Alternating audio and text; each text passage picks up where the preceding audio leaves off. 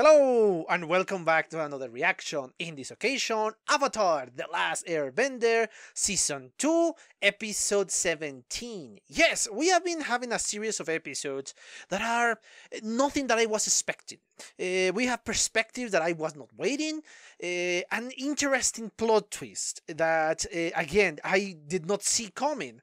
It has been a very interesting perhaps mini arc will be correct way to call it, because again, in the moment they enter Ba Sing Se, which is obviously the capital of the Earth Kingdom, everything is being kind of weird. The moment that we saw this government that is trying to hide the truth from the people of the Earth Kingdom, or especially from the people inside Ba Sing Se, trying to control every aspect of life within these walls, which is obviously something that is sickening.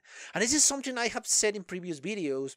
This is completely weird and utterly terrifying for me personally.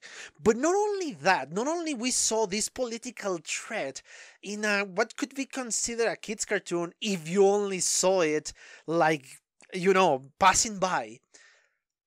But we got perspectives that I did not see in any other show. Perspective from animals, and it's not just some weird stuff and not just some funny stuff and comic relief. No, they actually took the protagonist of this series and they make that section of episode 15 the comic relief, other obviously than Sokka.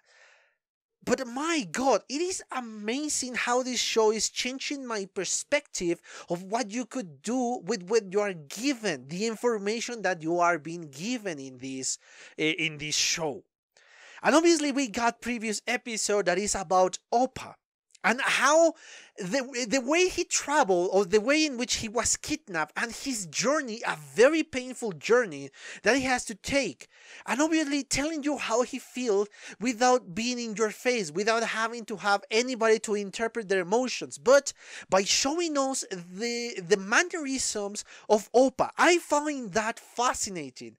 I love the fact that this show is capable of doing something as amazing as that.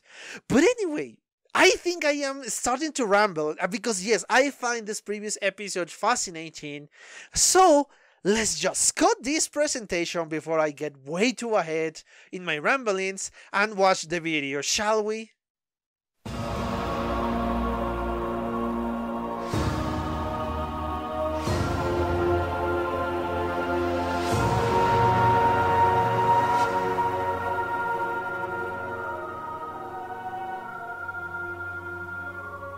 Okay, I'm back. I just watched a second time the 17th episode of the second season.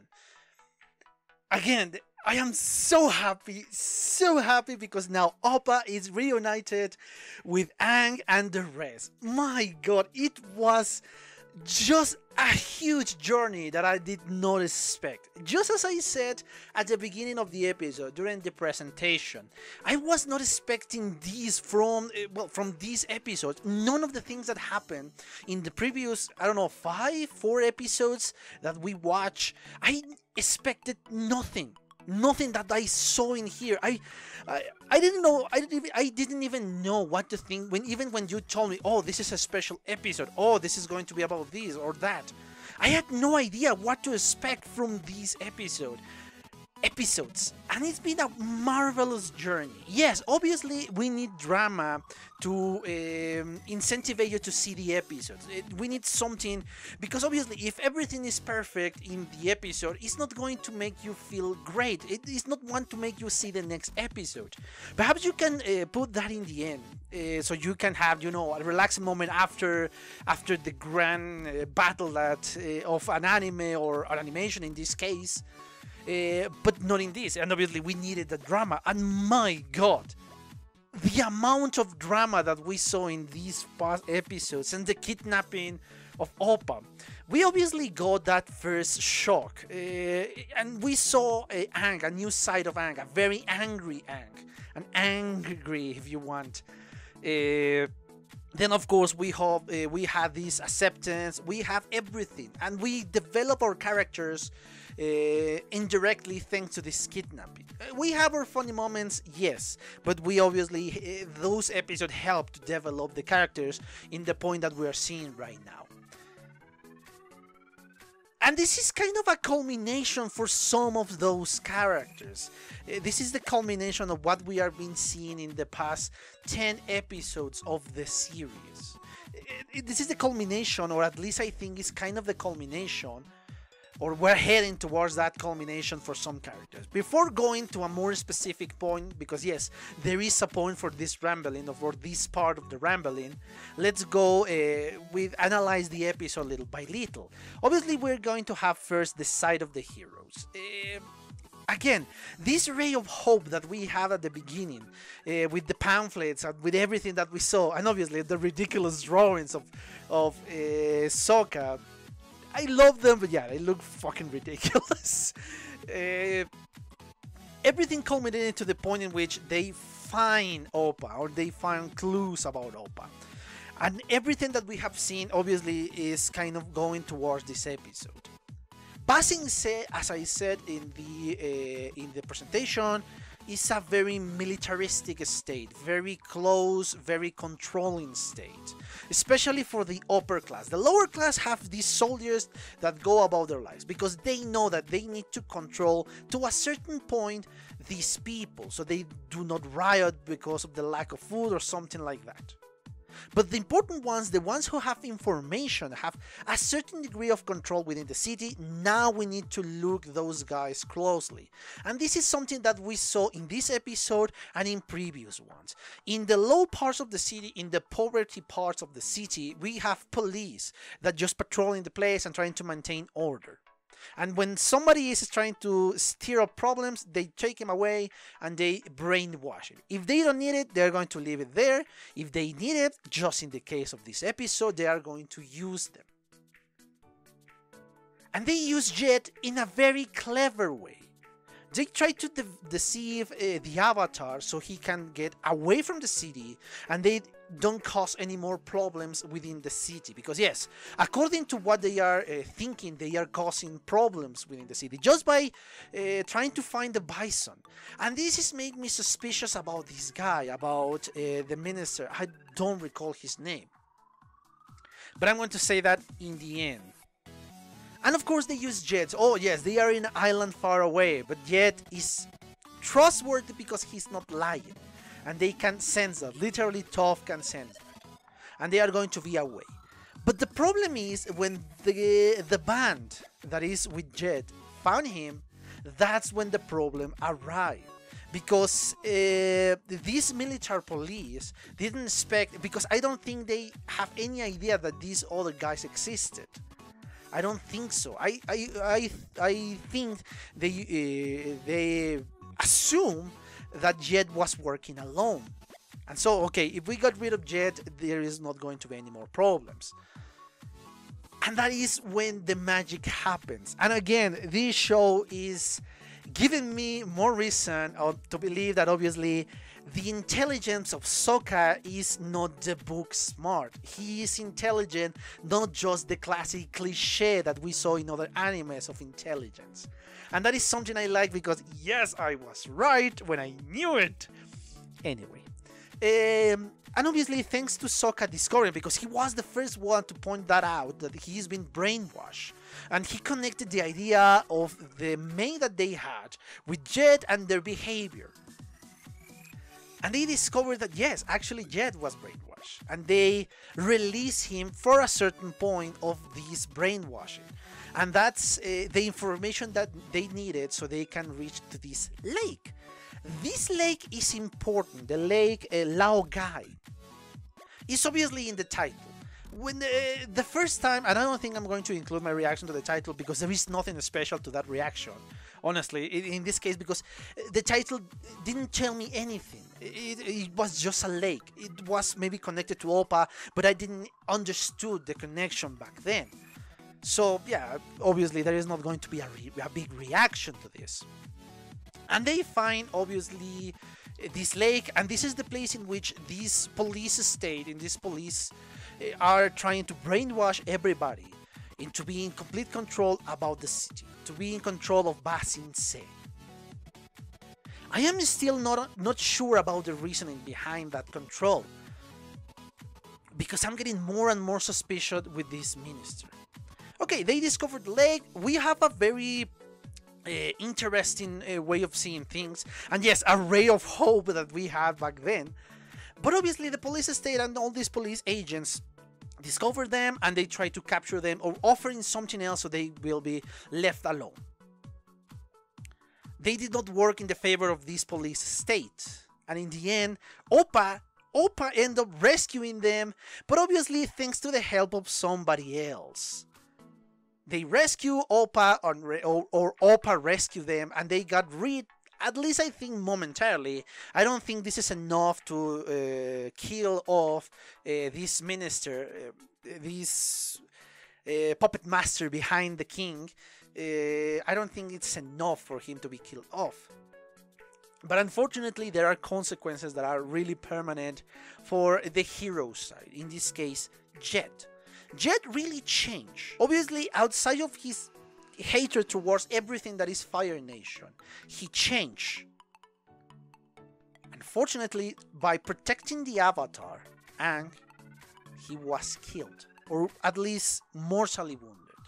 Because yes, we don't see the blood, we don't see the gore, but obviously this might be because, yeah, there is a certain connection with kids and they don't want to risk it that much. Even if, obviously, I understand, this is not a kids show for every topic that we have discussed, but still, there is a certain connection with kids, thanks to the animation and some of the silly jokes that we got here and there. So they didn't want to risk it and show this gruesome scene.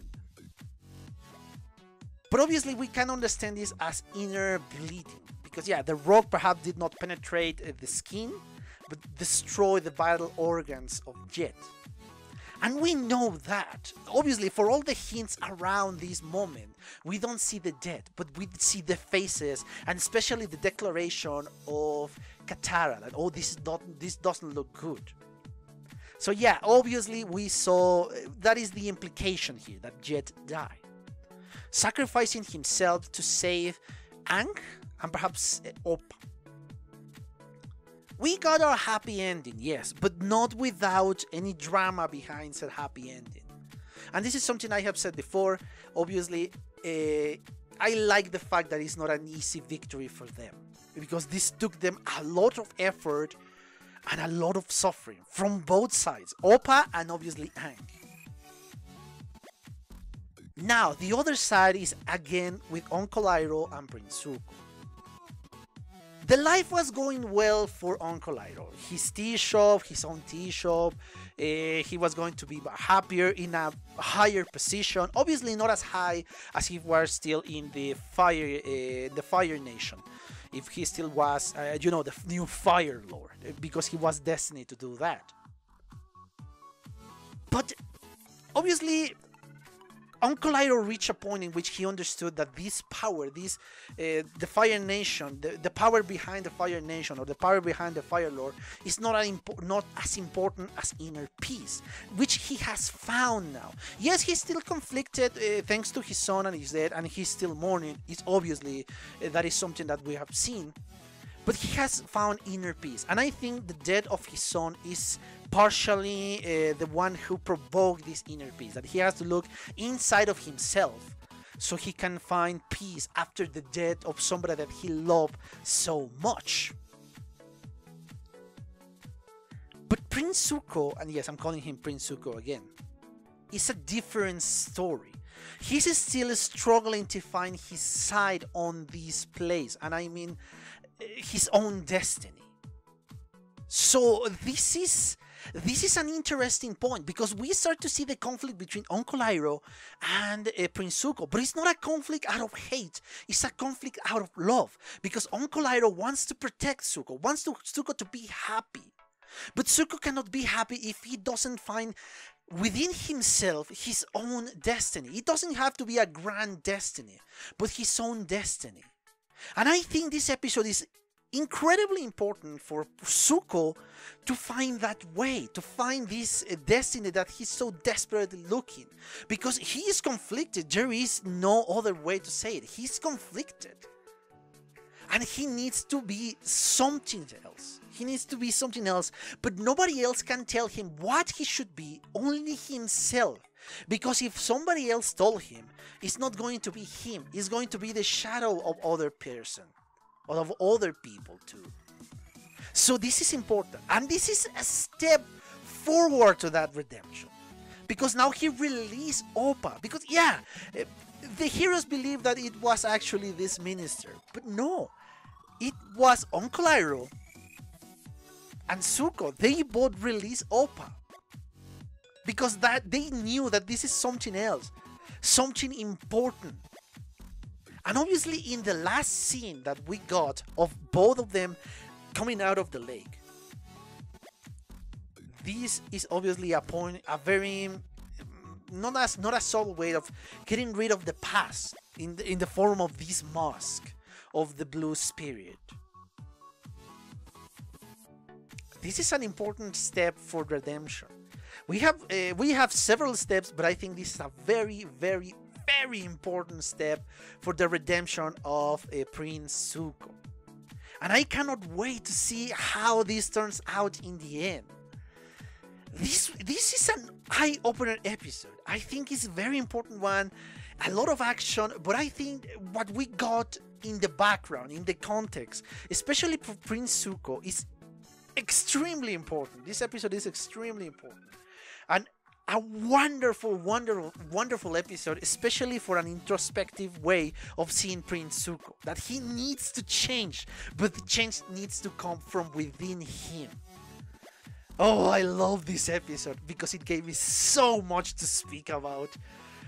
Oh boy, but I think I exhausted of this one. I hope you enjoy it, and as always, let me remind you that if you enjoy the content of the channel, please consider a subscription and turn on notifications so you can get up to date with whatever we're doing with the channel.